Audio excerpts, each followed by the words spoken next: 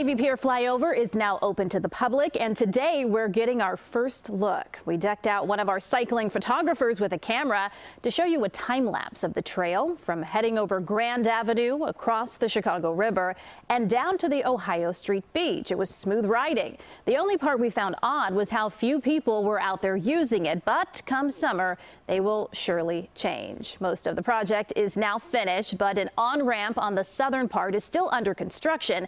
That should be done early next year.